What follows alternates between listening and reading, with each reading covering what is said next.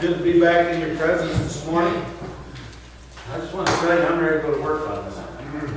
Amen. I've been praying, I've been studying, and the Lord has shared some things with me, and I'm just chomping at the bit to share them with you. Amen. So I want you, if you would, to turn in your Bibles to the book of 1 Samuel, in chapter number 16. 1 Samuel chapter 16. I want you to say amen when you're there.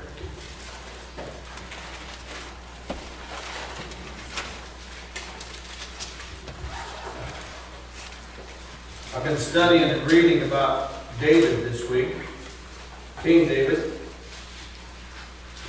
And as I was studying and meditating upon the Word of God concerning David, it came to my remembrance some of the things that David faced in his lifetime. He had many, many troubles, many trials, many circumstances that were continually coming against David. And I know today, especially after listening to our prayer requests, that there are those of you that are here and you've got your problems. Amen. You've got your troubles. You've got things that are coming against you or maybe against a loved one. I just love the way that the Lord works everything together, from the songs that we sing to the testimonies that we hear to the prayer requests that come out. I can't explain what it is that I'm trying to say, but if you were ever to be able to step into my shoes and have been studying throughout the course of the week and praying and seeking the face of the Lord, and then to show up here at church and to see the Holy Spirit just line everything up. Amen. It's a wonderful, wonderful feeling. I'm glad today to know that we have the Holy Spirit. And I'm glad today to know that the Holy Spirit is no longer on us as a people, but now the Holy Spirit dwells on the inside of us. We don't only have the Spirit on us, we have the Spirit in us. And that's going to be a key point in the message today. So I want you to hang on to that thought. David had his problems, much like we do. David had his troubles, much like we do. David had things that came against him, much like we do. David was betrayed by friends, betrayed by family. King Saul wanted to kill him. At one point in time, Saul threw a spear at him to try to kill David. There were those that loved him, there were those that hated him. And even in his own family, he faced struggles and trials and problems and circumstances. David fought many battles. And if you take the time to read about the life of David, you're going to see one battle after another that David had to stand and fight. Sometimes he had to stand and fight alone. There were times when people were singing his praises because of the victories. And then there were times when the same people who had earlier sung his praises were ready to stone him to death. And it made me think about how life really is. And how many times people will say, I just absolutely love you. And then the next time you see them, they're ripping you to pieces. David understood about that. Maybe the greatest thing that David is remembered for or known for is the fact that David faced his giants. We all know the story of David and Goliath. How that Goliath was defying the very armies of God. And all of the fighting men of Israel were afraid to death for this massive giant. And one day, David showed up. And he's just a little fellow, a young boy. His big brothers, whom he looked up to, thought he was tough. He showed up to give them some bread and some cheese and found his big brothers shaking and trembling in fear because Goliath was standing and defying everyone. Send me a man from among you. And all of the fighting men of Israel stood and trembled and shook. And as David is looking around and he sees what's taking place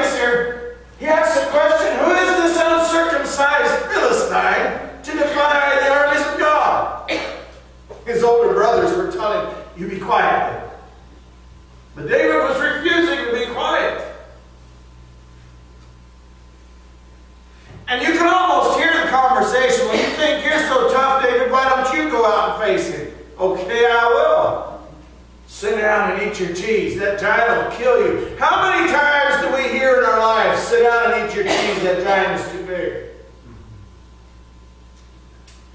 But David was moved by something different than the rest were. David was being moved by faith, while the others were being moved by fear. David understood that this wasn't his battle, it was God's. And so when they tried to dress him up with their armor, when they tried to put the king's armor on, and the helmet was too big, and the breastplate was too big, and the sword, the little boy couldn't even lift it up. He said, this ain't going to work. I've not proved these things. There's a message in that. We need to operate in what we've proved. So he took those things off, and with 5 smooth stones and a slingshot, David went and faced his giant. And as the giant taunted him, and as the giant called out to him, and as the giant made his threats toward David, David wasn't moved with fear, but David was moved with faith. And he reached into his bag and he pulled out one of those stones and he slung it, and the stone hit the giant right in the head. You've read this scripture, and I preached it to you hundreds of times. And the giant fell. And we all think that that little rock from the slingshot is what killed Goliath. But you need to go back and read it. It's in 1 Samuel as well, chapter 17. It wasn't the little stone that killed the giant Goliath. David went and pulled Goliath's own sword and used it to slay that giant. And that tells me the very things that our enemy is using to try to destroy us are the very things that God can use in His hand to claim victory in our lives. When we're able to turn that fear into faith, when we're able to face our giants, then we'll see bigger and greater victories. And certainly, David knew a little bit about that. But what we need to come to understand is the David that fought Goliath in chapter 17 was victorious for a few reasons that we see in chapter 16. And can I tell you, every one of you in this church this morning has a chapter 16 in your life. Right. I want to say that again because it's profound and you need to hear it. Every one of you that is here today has a chapter 16 in your life. Something that God did that you didn't even realize He was doing, that has put something on the inside of you that's going to give you the victory when at last you face your chapter 17. Because maybe you haven't faced your chapter 17 yet. Make no mistake, chapter 17 is coming. Say it with me, chapter 17 is coming. Chapter 17 is coming. Amen. So, knowing that chapter 17 is coming in your life, you need to get a good hold on what happened in chapter 16. Not just for David. Amen, but for Mark, and for Ruth, and for Tammy, and for Richard. We need to understand what God did in the previous chapters of our lives that sets us up for victory in the future chapters of our lives. And the greatest thing that He did was sending us His Son, Jesus Christ, to bleed and die on an old rugged cross that we might obtain salvation. Somebody shout amen. Amen. He left His home in glory to bleed and die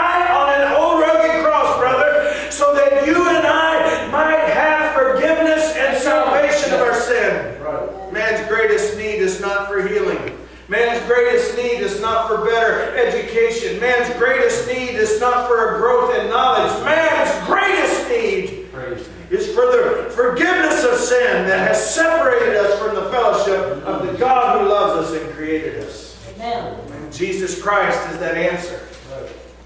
And He left His home in glory to bleed and die on an old rugged cross that we might have that forgiveness of sin. He resurrected on the third and appointed day so that we might have that hope of eternal life. And as I told you earlier, Jesus told His disciples, "It's expedient for you that I go. Because if I don't go, then I can't send the Spirit."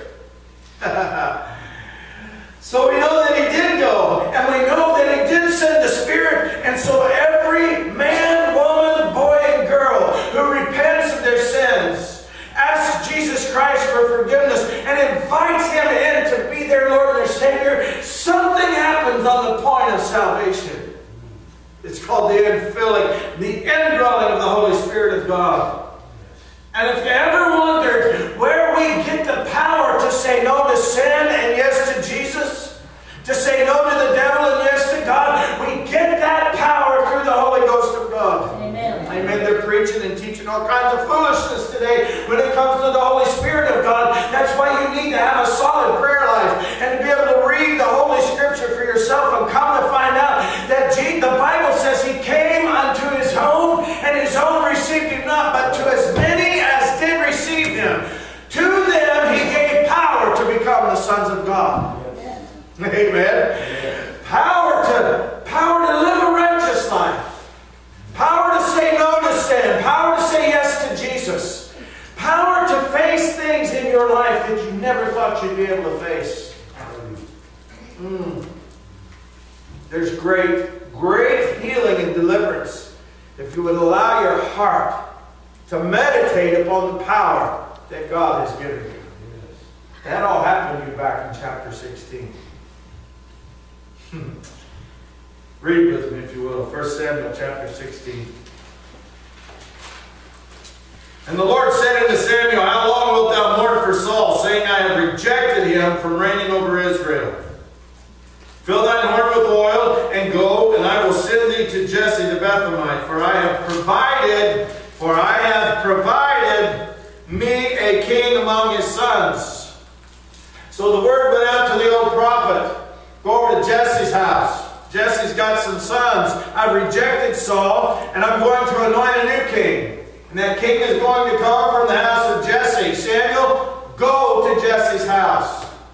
And I'm going to show you the one that I have chosen." Say this with me. God chose. Amen. Keep that in the back of your mind. He says, "I'm going to show you the one that I have chosen to be king over Israel." And Samuel said, I'm at verse 2, "And Samuel said, How can I go? If Saul hear, he will kill me. And the Lord said, Take a heifer with thee, and say, I am come to sacrifice to the Lord. And call Jesse to the sacrifice, and I will show thee what thou shalt do. And thou shalt anoint unto me him whom I name unto thee." How many of you come to understand that God absolutely has a plan for your life? Amen? And God has a purpose for your life. And I preach this all the time. God also has a process. Amen? And right now there's a process that's taking place. Saul, wicked Saul, has been rejected by God and is no longer going to be the king or the leader over God's people. And God is about to choose the next king. Verse number 4, "And Samuel did that which the Lord spake, and came to Bethlehem. And the elders of the town trembled at his coming, and said, Comest thou peacefully? And he said, Peacefully. I am come to sacrifice unto the Lord. Sanctify yourselves, and come with me to the sacrifice. And he sanctified Jesse and his sons, and called them to the sacrifice." I wonder this morning how many of us have gotten sanctified to come into the house of the Lord today for worship. I wonder today how many of us have set aside time throughout the course of this week to meditate upon the goodness of God and who He is. Right. I wonder today how many of us have set aside some time in this previous week to have read something from the Scripture and allow God to speak to your heart. I wonder today, as we gather together, how many of us have set aside a little bit of time this previous week to have sought the face of God in prayer, just to listen to His voice and to receive His leadership and His guidance. Have we sanctified ourselves? We have come, Jesus said, "Where two or more are gathered together in my name, there I will be in the midst of them." Folks, we need to sanctify ourselves to come into the presence of a holy God. Right. Man, there's a message in that, Brother Richard. Amen. Lord, keep me focused. If I take off on that, I'll never get to the message. Verse number 6 says, "And it came to pass when they were come that he looked upon Eliab, And he said, surely the Lord's anointed is before him. But the Lord said unto Samuel, look not unto his countenance, or on the height of his stature, because I have refused him. For the Lord seeth not as man seeth. For man looketh upon the outward appearance, but the Lord looketh on the heart. And I would love to say to those who merely have religion and don't have Jesus Christ, you can look good on the outside, but your inside can be dirty. Jesus was speaking to the Pharisees, and he said, you do well to clean up the outside of the cup and the outside of the platter. Amen, but the inside of the cup is dirty. He said, you need to clean up the inside of the cup, and then the outside will naturally be clean. I believe that we have so many people in our world today that are serving religion and not serving Jesus Christ. Amen. I believe that we have so many people today who are trusting in their religion, but not trusting in the blood of the Holy Lamb of God. Today, we need to lose our religion and just get Jesus Christ. That's right. Then Jesse called Abinadab and said unto him, pass before Samuel. And he said, neither hath the Lord chosen this. Then Jesse made Shema to pass by, and he said, neither hath the Lord chosen this. Again, Jesse made 7 of his sons to pass before Samuel. And Samuel said unto Jesse, the Lord hath not chosen these. Can you imagine what it must have been like to be in that place that day? To have the old prophet show up at your house. Brother David, to have the old prophet show up at your house and say, God's going to choose one of your sons today. He's going to be the new king. Before I leave, I'm going to anoint one of your boys. Go get them. And to parade them in front of him, one after another, after another, after another, 7 times. Just to hear the old prophet say, it ain't none of these. Well, this is my eldest son, and he's a good-looking boy, don't you think? Yeah, but God don't care about his good looks. God's looking for his heart. Apparently that boy ain't got a very good heart. That ain't him. Amen. Well, I don't know. As a father, that would be a little hard to hear. One after another, nope, rejected. How about this one? Nope, rejected. How about this one? Nope, rejected. How about, are you kidding me? Not that one either. 7 times Jesse's sons came before him, and 7 times they were rejected of God. Can you imagine what it must have been like to have been Samuel? God sitting there, God told him, go to Jesse's house, and I'm going to show you the next king. How many times has God ever laid something upon your heart to go and do, and you're doing it, but it doesn't seem like he's approving of anything? It doesn't seem like he's there. And it causes you to second guess. Lord, did I hear you right? Lord, did I get that message okay? Lord, are you there? Lord, are you not pleased with anything? You guys are looking at me and you're being all quiet, but I know when you reach down into the heart of somebody and touch them with the truth, they're either going to say amen or they're going to say, oh man, but you know that you know that you know that you've had some Jesse moments in your life, and you know that you've had some Samuel moments in your life. Lord, I'm doing what you called me to do, but I'm not seeing any results. Can somebody say amen to that one? Amen. Amen. I know that this happens. Say it with me. I've got a chapter 16. Amen. And again, verse 10, Jesse made 7 of his sons to pass before Samuel, and Samuel said unto Jesse, the Lord has not chosen these. And Samuel said unto Jesse, are here all thy children? And he said, there remaineth yet the youngest, and behold, he keepeth the sheep. Poor David. Poor David. Go get all your sons. But David got left out. How many of you know the sting of rejection? Go get all your sons. Don't bother, David.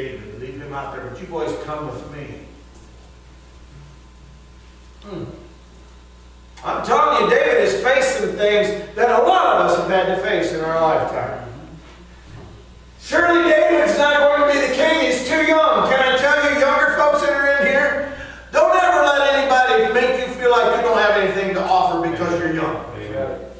Jesus at 12 years old was preaching and teaching in the temple so powerful that he was astonishing the quote-unquote preachers and teachers. Because he had such knowledge and he spoke with such power. You're never too young to do something for God. And you're never too old to do something for God. Don't bother with David. He's just out there taking care of the sheep. He's not a warrior. He's not a fighter. He's really not all that good looking. He's too young, and what's he know? He's out feeding a bunch of sheep. Can I tell you something? This world just looks to the wise things, but God chooses the foolish things of this world wise. Not this boy. Not this boy. Not this boy. No, not that one. No way. It ain't happening. 7 times. And Samuel's, I don't understand what's going on here, Jesse. I know what the Lord told me to do. And He specifically said, come to your house. And you presented to me all your sons. But God has rejected all. Are you sure that you brought to me all of your children? Well, Samuel,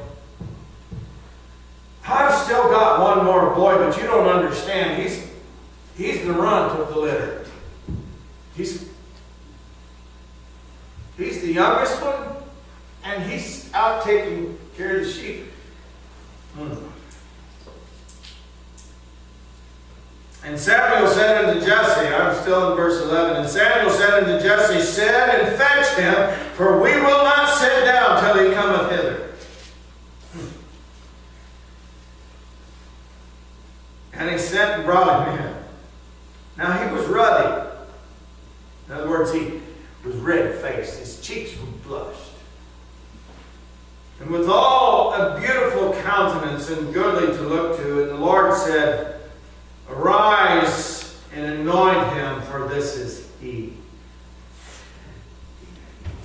You see what his father saw, and what his brother saw, and what his neighbor saw was a little boy.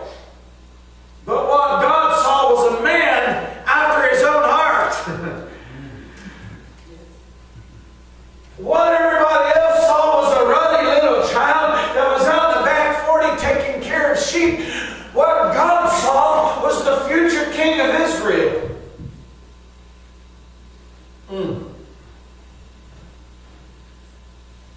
Then Samuel took the horn of oil and anointed him in the midst of his brethren. And the Spirit of the Lord came upon David from that day forward. So Samuel rose up and went to Ramah.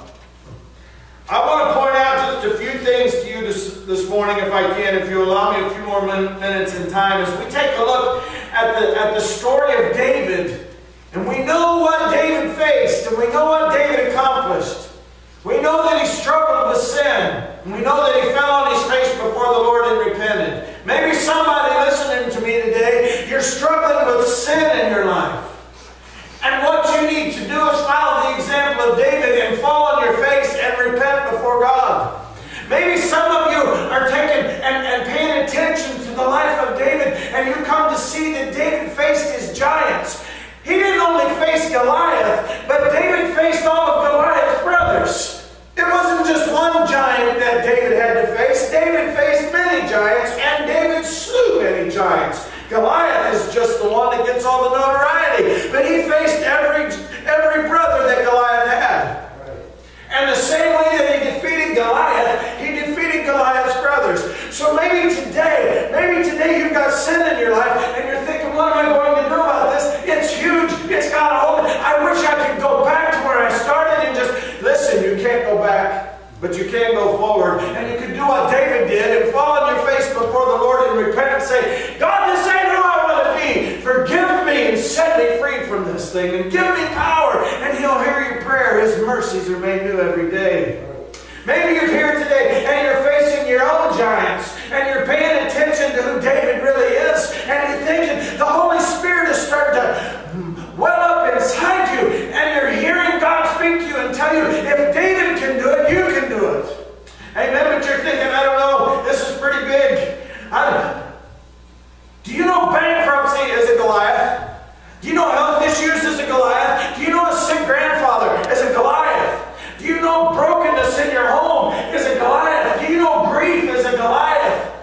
We face Goliath so many times, and I think sometimes we don't even know we're facing a Goliath. When something, listen, when something seems too big for you to handle, it's a Goliath. And instead of looking about how big your Goliath is, start looking about how big your God is. Amen. So maybe you're here today, and maybe you're facing a Goliath of your own. I want you to know that God's got power to give you victory. Right.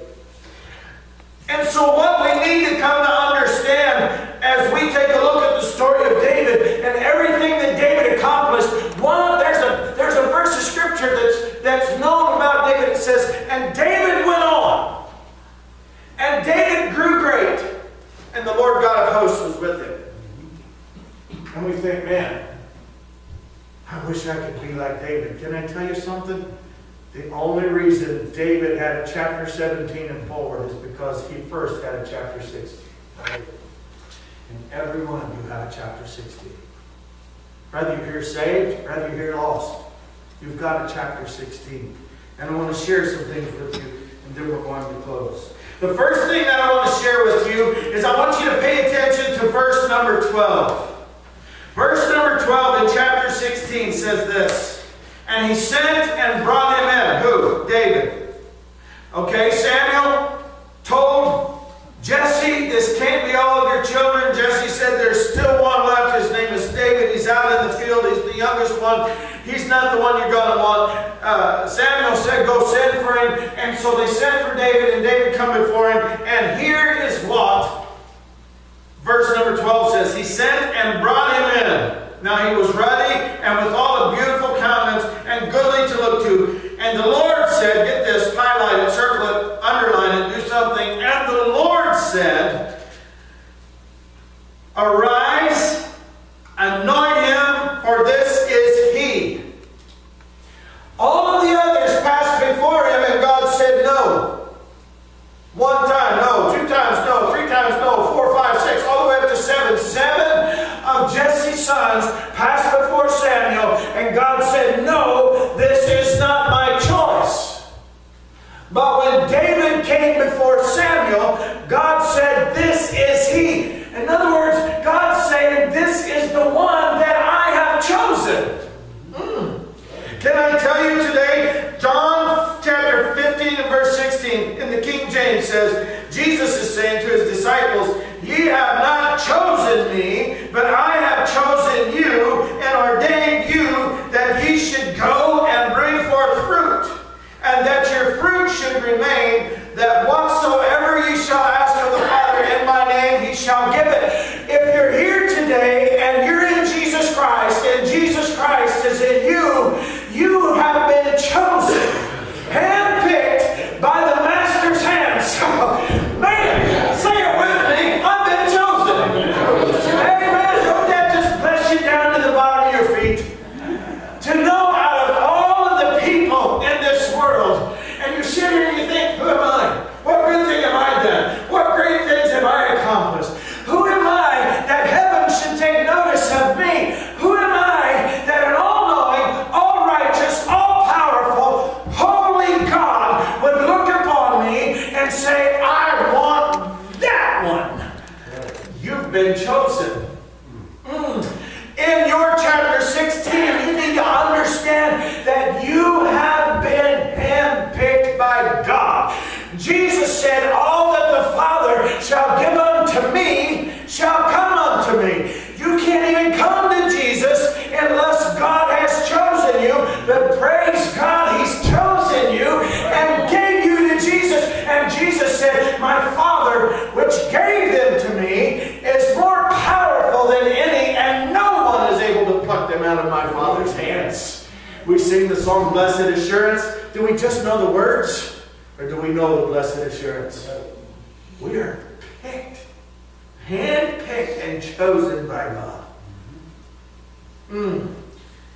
Another scripture in 1 Peter 1:2 says, elect according to the foreknowledge of God the Father, through the sanctification of the Spirit, unto obedience and the sprinkling of the blood of Jesus Christ, grace unto you and peace be multiplied. Elect is another word for the chosen. Don't that just bless you? You know, I've taught it this way before, and I want to spend just a couple of minutes to kind of refresh us and bring us back to the lesson. When you and your spouse are getting ready to have a child, nowadays you can know what the child is going to be. They even have gender reveal parties. But there was a point in time when you didn't know what you were going to have. You just had to wait until you had it. You didn't know if it was going to be a boy or if it was going to be a girl. Today you can know beforehand, and you can either paint the nursery pink or you can paint the nursery blue. But back there was a day when you just held off on the paint until the baby was born. Because you didn't know what you were going to get. You didn't know if it was going to be a boy, you didn't know it was going to be a girl, you didn't know if it was going to be cute, little baby. Oh, or maybe it's a little ugly. Woo! Where'd that come from? You don't know what you're going to get. You just get what God gives you. And we just love them. We just hug them. My dad cracks me up. He says, "Oh, baby." I say, "Dad, ain't that baby cute?" And he said, "Listen, all babies look like Winston Churchill to me." But you don't know what you're getting. You just get what you get. But when you go to adopt a baby, you'll walk through, you'll look at pictures online, you'll go through an orphanage, whatever, ever how you make the connection, you're going to go through a list of babies that are available. And you're going to say, "No, not that one. No, maybe this one. Give me some history on this one. No, not that one. No, oh, that one there's nice. Oh, I'd really like to have that one." And you get all of your information together. And then when it's time, you go down and you look at that little baby, that one, that you've looked at this one, you've looked at this one, you've looked at this one, you've looked 7 times. But then there's that one with ruddy little cheeks and a goodly countenance to its face. And you say, "I want that one." And you bring that one home, and you love that one, and you feed that one, and you care for that one, and you raise it up, and it's your own. Amen? Those of us who have had the privilege of procreation and having our own children, we just had to take what we got.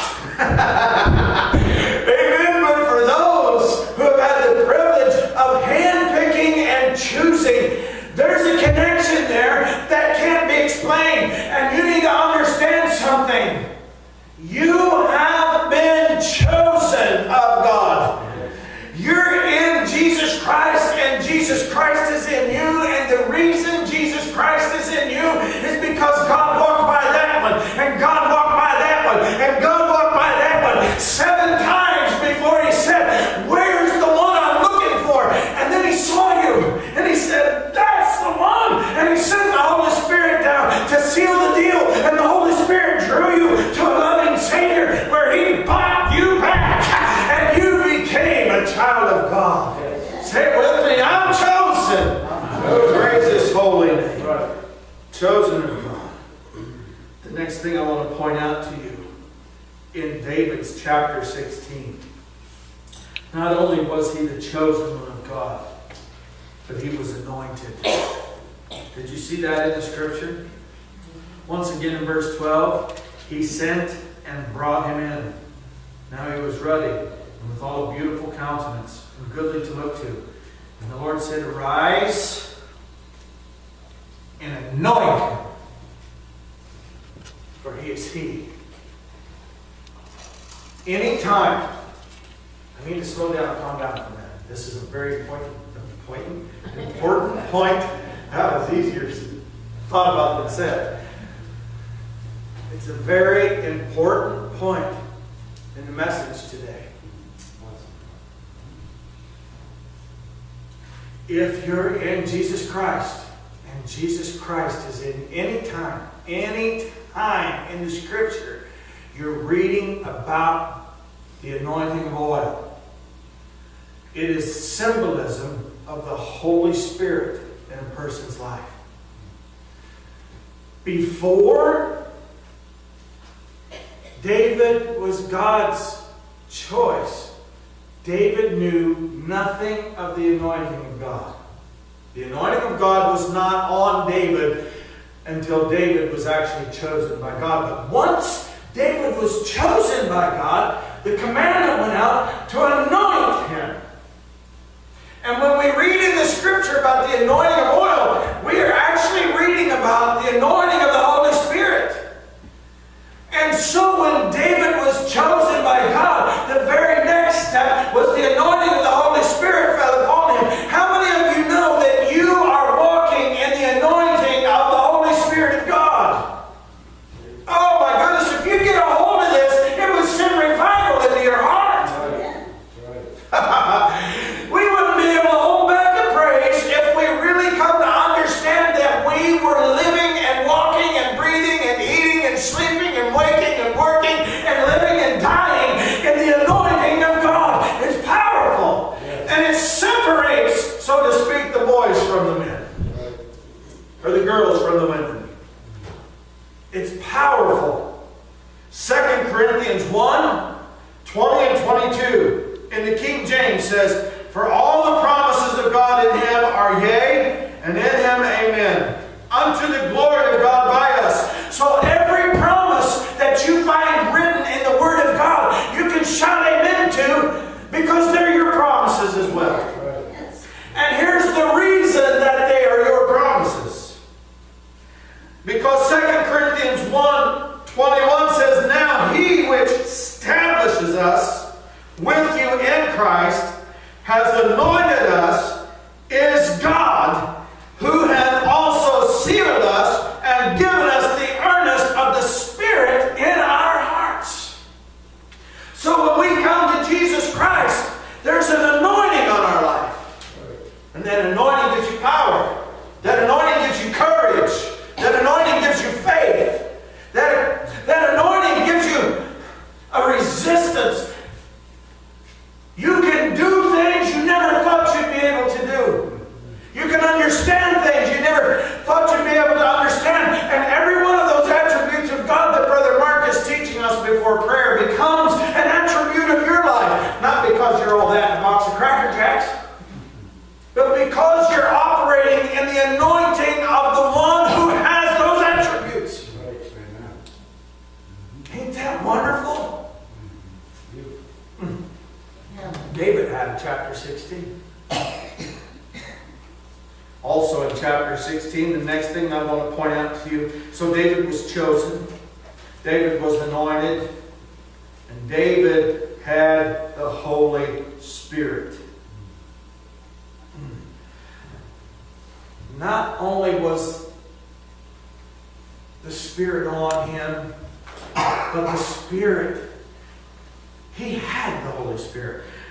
And you can see this also in verse number 13. "Then Samuel took the horn of oil and anointed him in the midst of his brethren, and the Spirit of the Lord, how many of you still with me? Listen, those hamburgers and hot dogs will wait. Just give me a few more minutes. We're in verse 13. "And the Spirit of the Lord came upon David from that day forward." So it didn't go away. It didn't wear off. It didn't forsake him. It didn't say, "Listen, I remember back in chapter 16 when I chose you and when you got anointed, but man, you're ready to kill this man named Nabal. I'm out of here." That didn't happen. The Spirit was with David from that day forward. And can I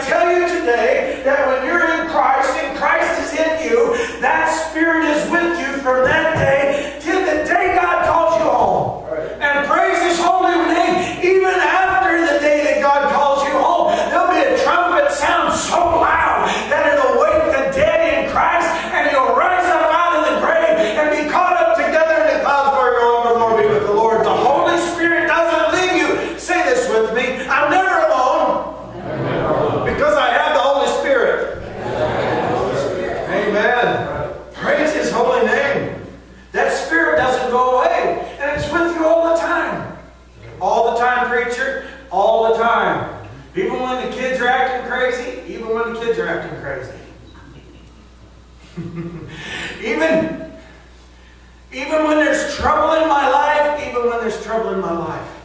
Even when my heart is broken, even when your heart is broken. Even when I'm praying for my grandpa, even when you're praying for your grandpa. Even when the home is divided. Even when the job says you're done. Even in the midst of a bankruptcy court. No matter where you're at, no matter what is happening, when you face your giants, you're not facing them alone. Because you've not only been anointed with the Spirit of God, but you've got the Spirit of God. And having the Spirit of God on the inside of you means you're never out of the presence of God. Right. That's powerful. I'm trying to feed you some really good stuff here this morning. Because I believe the time is coming when we're going to have to lean on our chapter 16. I do. I believe there's giants coming. I believe that we are about to see one of the greatest revivals that this nation has ever saw. But before the revival, there's going to be a battle. Amen. And we are going to have to settle down on some old-fashioned, fundamental, biblical teachings and start leaving some of this foolishness alone that has infiltrated our church world over the last 20 and 30 years. You may never in your life see me jump off of this pulpit and walk across the top of the pews. That doesn't mean I don't have the Holy Spirit. Right. But you will hear me declare to you the truth of God's Word and challenge you to read it with me. And I'm going to do it in power, and I'm going to do it in passion, and I'm going to do it in it's a sign to you that the Holy Spirit is speaking to your heart. You may never hear me prophesy of great things, but you will hear me declare what's already been prophesied. You may never hear me take off speaking in an unknown tongue. It doesn't mean I don't have the Holy Spirit. We need to start setting down on some old-fashioned, fundamental, biblical teaching because, hear me today, I believe there is a revival that's coming. But before the revival, there's some giants that we're going to have to face. Amen. Giants of fear, giants of frustration, giants of anguish, giants of heartache, giants of impatience, giants of all different kinds that are going to move against the church world like you've never seen. But David had a chapter 16, and because of chapter 16, David knew that he was a chosen vessel of God. David knew that he had the power of the anointing on his life, and David knew that he was constantly in the presence of God because he had the Holy Spirit. And so whenever a giant raised its ugly head, or whenever there was problems in the home, or whenever there was a king that was trying to kill him, or a son that was trying to betray him, David was able to do what David needed to do because David was operating in a chapter 16. Can I tell you something today? You're able to do what you need to do. Oh, preacher, you don't know. You don't know what I'm facing. You don't know what I'm going through. You're right. Maybe I don't know what you're facing. Maybe I don't know what you're going through. And I'll pray for you, and I'll be here to help you every step of the way. But I don't want you to tuck your tail like some stray dog, and with your head tucked down and running down the alley, hoping nobody sees you.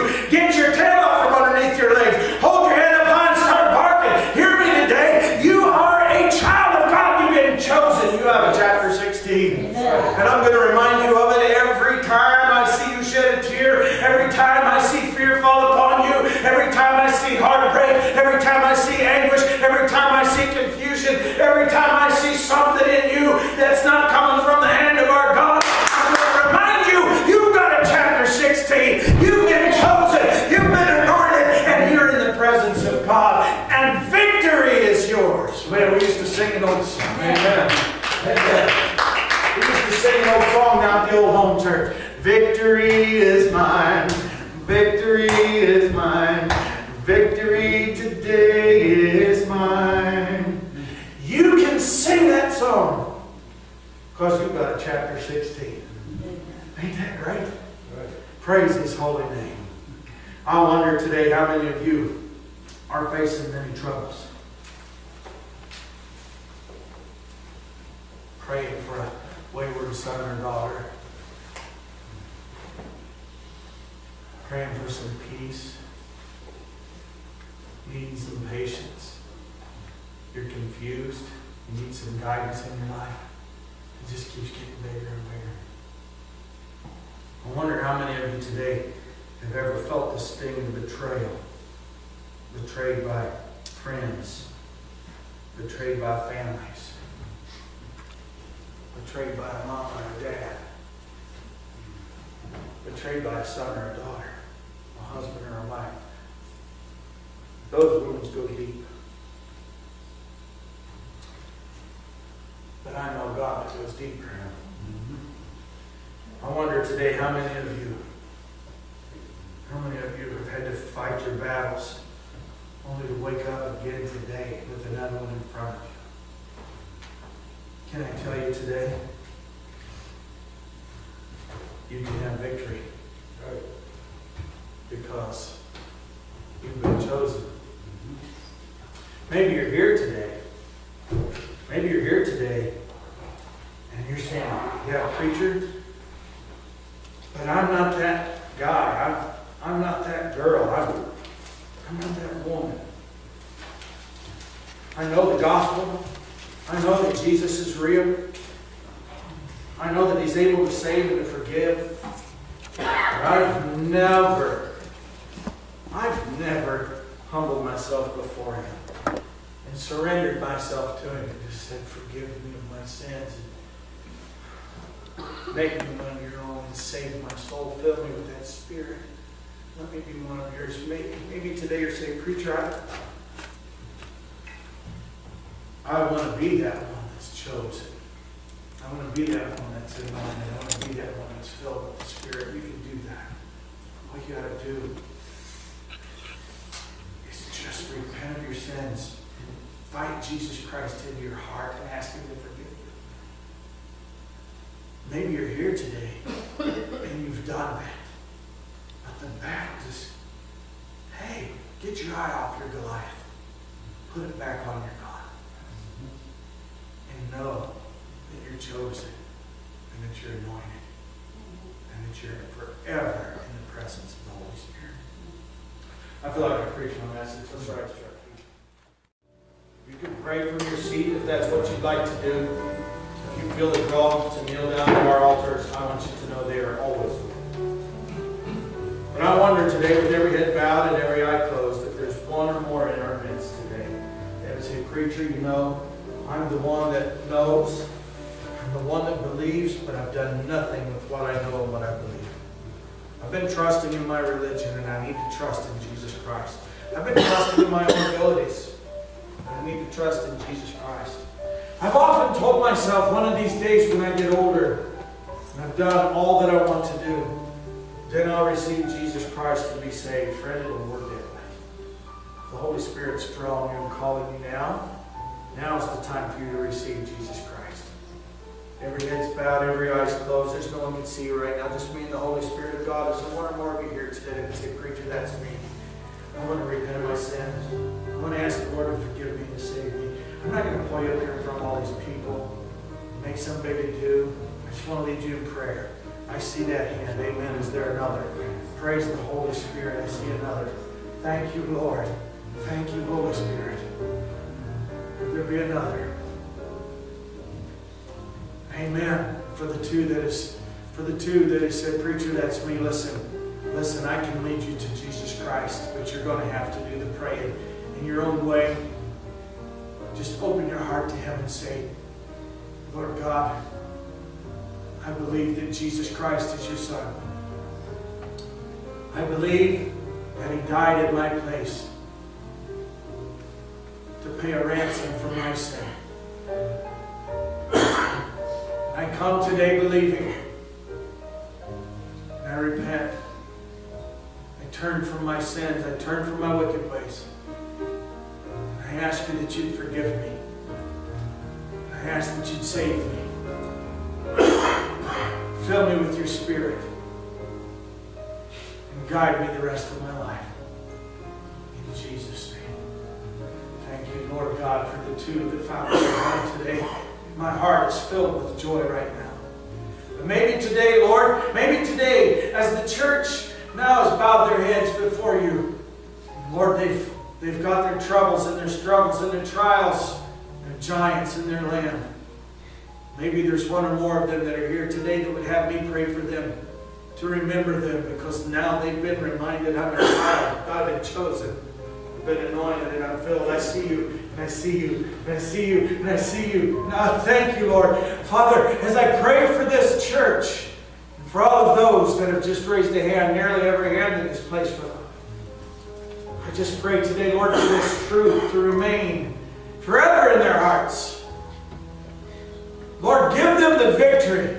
Rebuke the enemy and cause him to flee.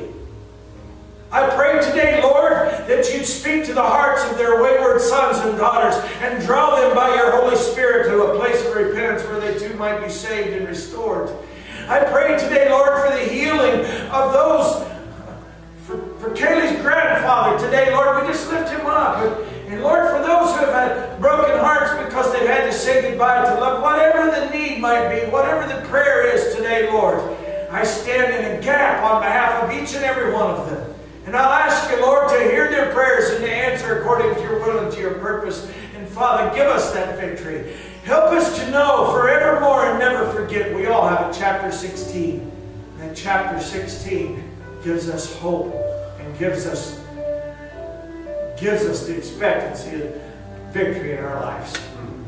Father, I love these people, each and every one. And I know that you do too. So I'm going to ask you once again, Lord, to please keep them all safe from harm's way. And bring us back in our next appointed time. And once again, we can worship you in spirit and in truth. All honor, glory, worship, and praise we give to thee. It's in Jesus' name that we pray.